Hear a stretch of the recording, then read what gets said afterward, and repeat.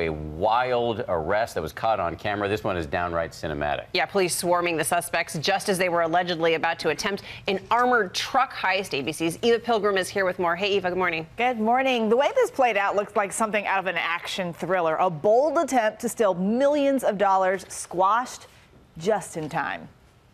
A dramatic interstate takedown in Florida. Police say a violent 2-year plot to steal millions from an armored truck foiled just before the heist.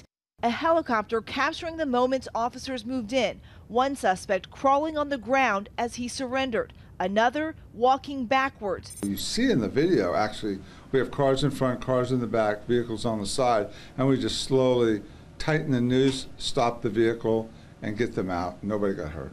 Authorities say the group was planning to rob a Loomis armored truck on Tuesday during a large bank run in Port St. Lucie, killing at least 2 of the guards working.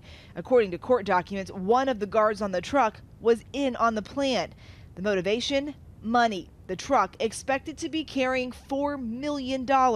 Informants are absolutely critical in these cases that are ongoing. In other words, they're in the planning stages, where the informant through audio and video can actually capture the crime as it evolves. Investigators say they used the informant's audio and videotapes to stop the group. This morning, all 3 are in federal custody.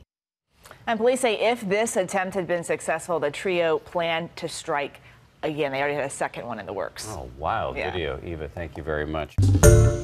Hi, everyone. George Stephanopoulos here. Thanks for checking out the ABC News YouTube channel. If you'd like to get more videos, show highlights, and watch live event coverage, click on the right over here to subscribe to our channel. And don't forget to download the ABC News app for breaking news alerts. Thanks for watching.